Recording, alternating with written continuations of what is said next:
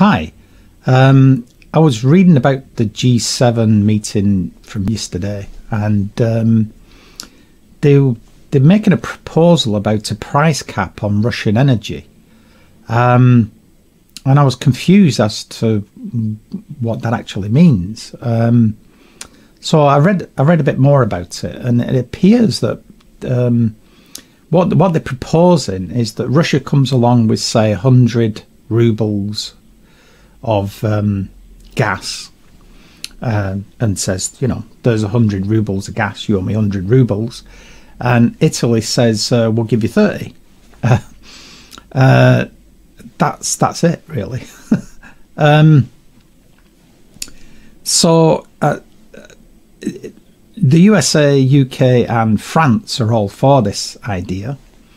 So it would be a block. They would basically, as a block, they would say, we're only going to pay X amount for your gas or oil, whatever it is. And then Russia would just say, yeah, okay, that seems reasonable. But the USA, UK and France don't really get much energy from Russia.